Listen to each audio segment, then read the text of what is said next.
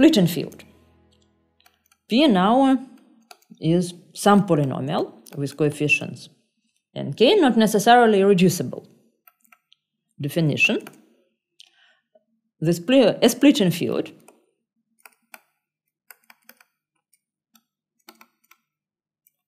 of P over K is a field, an extension, where P is split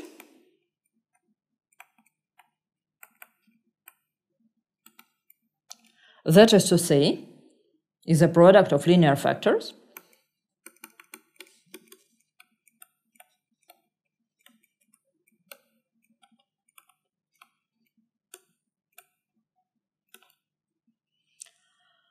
and,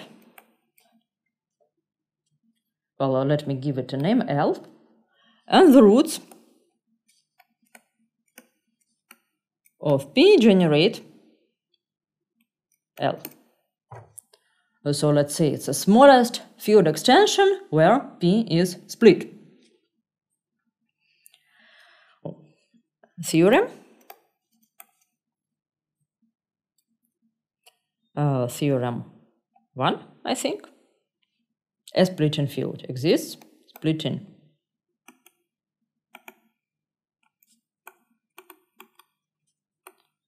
field exists, and its degree over K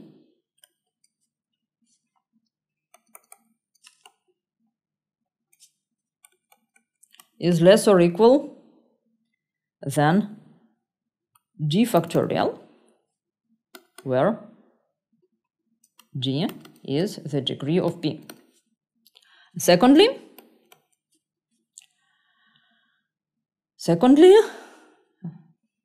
it is unique up to an isomorphism if L, L prime are two splitting fields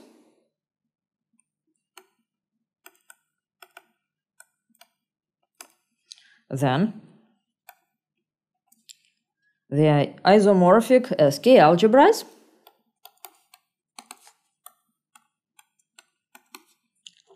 but such an isomorphism will not necessarily be unique. We shall prove this theorem by induction on D.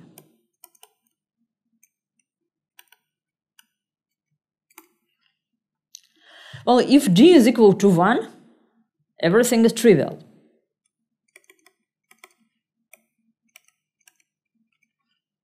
Any splitting field is just K itself.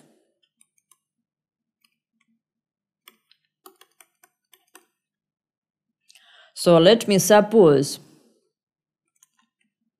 that D is greater than 1 and theorem is proved for all polynomials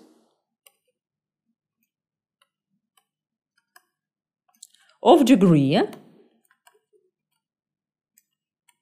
strictly less than D over any field K.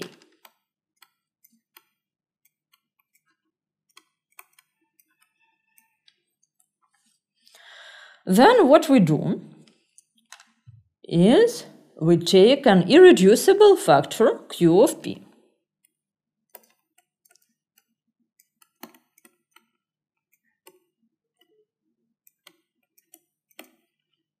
And let alpha be a root. So L is K of alpha, L1, sorry, K of alpha is a stem field of Q. So over L1, we have P is x minus alpha times R. And we know that we have a splitting field of R over L1 and its degree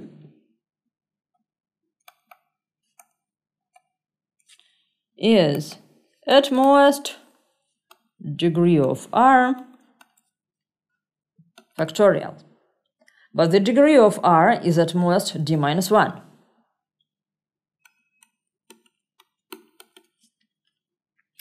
So this splitting field of R over L1 will be also a splitting field of P over K.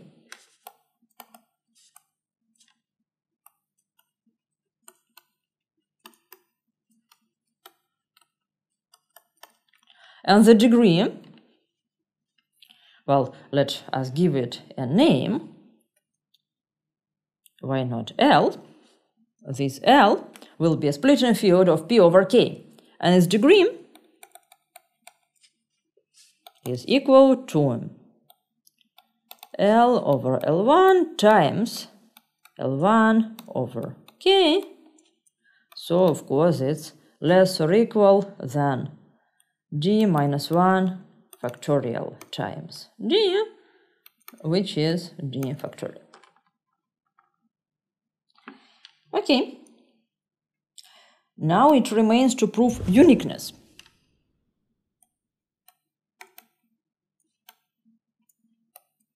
Well, uniqueness up to isomorphism. Let L and L prime be two splitting fields.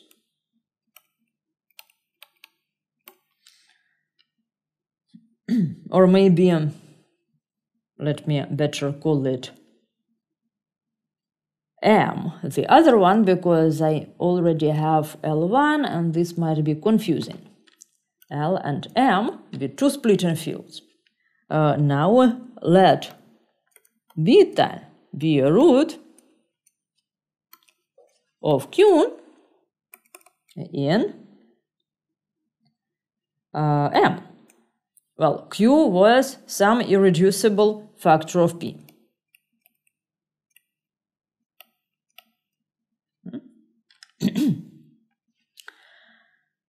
Then K alpha, which is L1, and K beta are both stem fields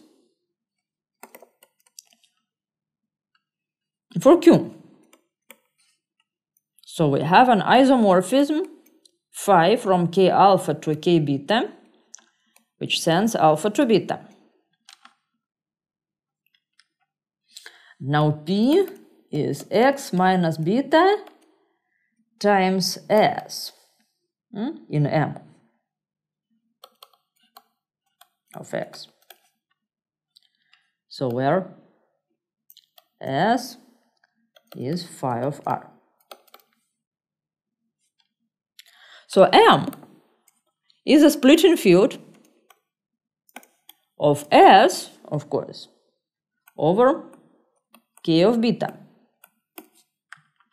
M is an extension of K of beta. But now let's remember that we have also defined a field extension as an algebra. But M is also a K of alpha algebra via phi. K of alpha acts on M via phi, which identifies it to K of beta. And as such, it is a splitting field of R over K of alpha. Well, I know you have to meditate about this a little bit, but this is true. As soon as you view M as a K algebra, you sort of take this phi into account. So M is also a splitting field of R over K alpha. So by induction, we have K of alpha isomorphism from L to M. And of course, we also have a K isomorphism. K isomorphism between L and M. So, remark, the isomorphism is of course not unique.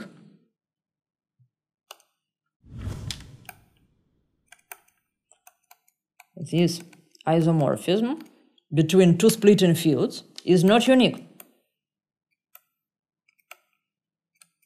A splitting field, in particular, can have many automorphisms, many K automorphisms. And in fact, the objective of Galois theory is to study this group of automorphisms. This is, in fact, the subject of Galois theory, which you will see in a couple of lectures.